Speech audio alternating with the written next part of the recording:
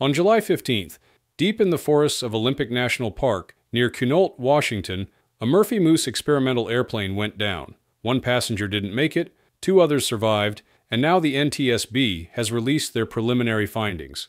And let me tell you, this one has some really crazy elements.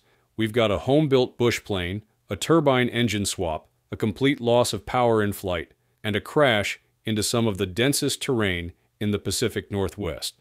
So let's break down what happened to what we know so far and what we can actually learn from this accident.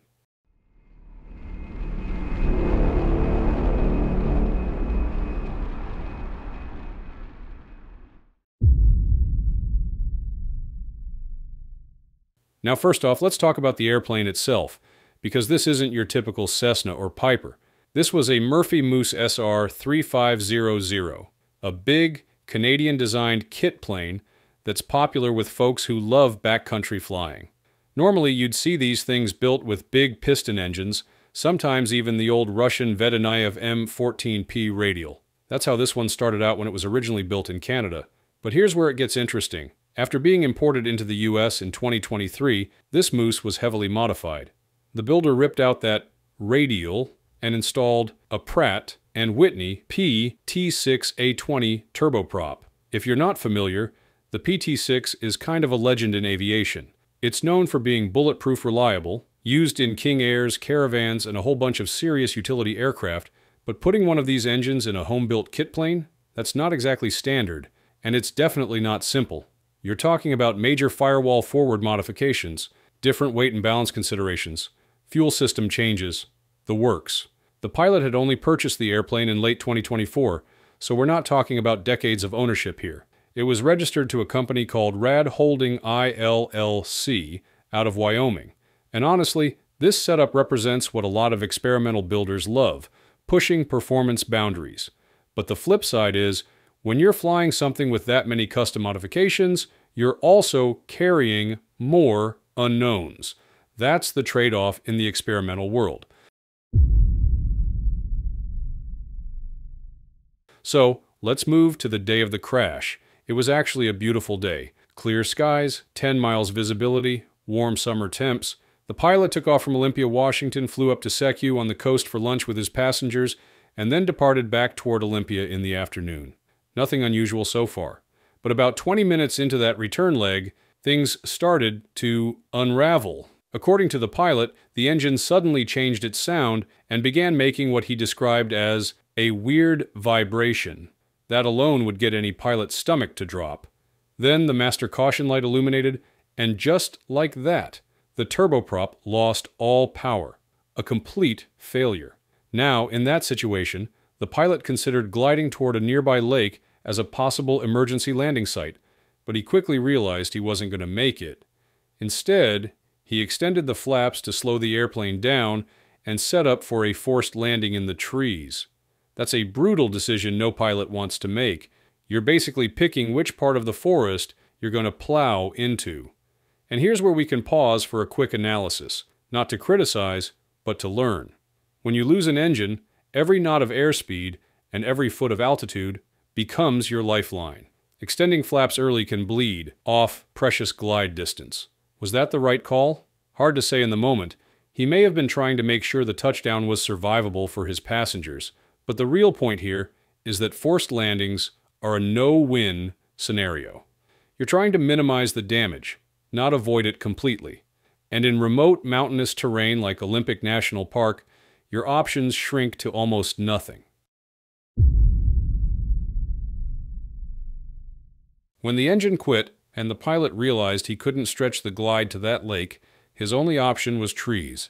The Moose hit steep, heavily forested terrain near the Irely Lake trailhead at Lake Quinault.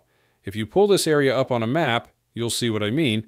Solid forest canopy, broken hillsides, almost no flat spots for miles. Forcing an airplane down here is basically controlled destruction. On impact, the pilot was knocked unconscious. When he came to, hours later by his account, he had to face the aftermath. One passenger was fatally injured. The other was badly hurt, but alive. Somehow, through shock and injuries, the pilot managed to pull his passengers clear of the wreck and then manually switch on the aircraft's emergency locator transmitter. That step is a big deal. Modern 406 MHz ELT connect into the COSPAS SARSAT satellite network and immediately push a distress signal with GPS coordinates. Compare that to the old 121.5 MHz beacons, which just squeal into space and might take hours or days to triangulate. The ELT activation is what alerted search and rescue crews that there was a downed aircraft in Olympic National Park. From there, the clock started. At about 6:40 p.m., Olympic Dispatch was notified. Roughly half an hour later, at 7:15, a Navy helicopter launched from Nass Whidbey Island. Even with all of that speed and technology, it wasn't until after 10 p.m., long after night had fallen, that the survivors were finally hoisted out by long line. Imagine lying injured in the forest for 5 or 6 hours, listening to rescue helicopters circling, not knowing if they'll even find you. That's the reality of backcountry aviation accidents. Now, thankfully, there was no post-crash fire. That gave everyone a fighting chance to survive. But the loss of one passenger is a brutal reminder that even if you survive the landing, injuries and environment can tip the balance the wrong way. The real learning point here is that survival isn't just about the landing itself. It's about the hours afterward. Having the right equipment, like a modern beacon, or even a sat communicator, can literally be the difference between life and death when you're flying in remote terrain like this. All right, let's step back for a second and talk about the bigger lessons here, because accidents like this are exactly why the NTSB publishes even preliminary reports, to start the learning process early. The first lesson is about experimental and amateur-built airplanes. They're an amazing part of aviation. You can build a Murphy Moose in your garage, put a massive radial on it, or even bolt on a turbine like this one. That's freedom. But the FAA and NTSB numbers don't lie. EAB have a higher accident rate compared to factory-built aircraft like a Cessna 182 or a Piper Cherokee.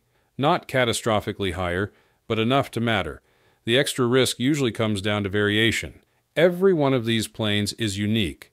Different builder skills, different modifications, different flight test histories. So when you strap into one, you're not flying a certified design with decades of standardized testing. You're flying a one-off. That doesn't make them unsafe, but it means pilots need to be extremely diligent about maintenance, checkouts, and knowing their airplane's quirks. Second, let's talk about the engine. The PT-6 is a legend, no question about it. Operators love to brag that it never quits.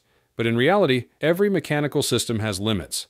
The PT-6 has its own history of failures. Fuel control unit malfunctions, hot section turbine blade problems, gearbox issues. They're rare, but they happen.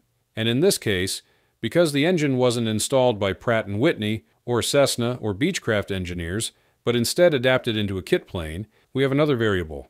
Integration work and conversions can introduce unexpected weak spots, fuel delivery, cooling, even simple wiring. None of this is confirmed in this crash, but it's worth pointing out because it highlights the trade-offs of high-performance modifications. And then there's survivability. This part is really tough to think about, but it's important. If you're flying over terrain like the Olympics, you have to assume there may not be a usable landing spot. It's not like flying over Kansas or Texas where you can usually find a field. Out there, your field is 150-foot tall trees. That's why bush pilots preach preparation. Brief your passengers. Tell them what to do if you go down. Carry survival gear. Have a personal locator beacon or a Garmin inReach clipped to your belt. Because the one thing that keeps showing up in survival stories isn't luck. It's preparation. And now, the most important part of all, what we still don't know. This is where we need to pump the brakes a little. Because yes, we have facts from the preliminary, but the NTSB hasn't told us why this airplane lost power. And honestly, it could be months, even over a year, before we see a final probable cause. Right now, the big unanswered questions look something like this. Was this a pure mechanical failure inside the PT-6? Something that just gave out? Was it related to the installation of the turbine in an airframe that wasn't originally designed for it? Could it have been a fuel issue, like contamination, mismanagement, or a system problem, or even something maintenance-related? At this point, it's all just questions. What we do know is the human side. One passenger didn't survive. Another is seriously injured. The pilot walked away with minor injuries but is going to carry this forever. As of now, authorities haven't released their identities, and, out of respect for the families, that's where we'll leave it. And this is where I want to make one thing really clear. Accidents are almost never about a single mistake. They're about chains of events, technical, human, environmental, link after link after link. That's why early analysis like this matters. Not to point fingers, not to criticize, but to learn. To take those questions about engines, about decision-making, about survival, and think about how we'd handle them if it ever happened to us. So, until the final report comes out, that's where this story stands. A powerful home-built bush plane, a legendary engine, a total loss of power in the worst possible place, and a rescue that shows both how fragile aviation can be and how resilience and preparation can still save lives.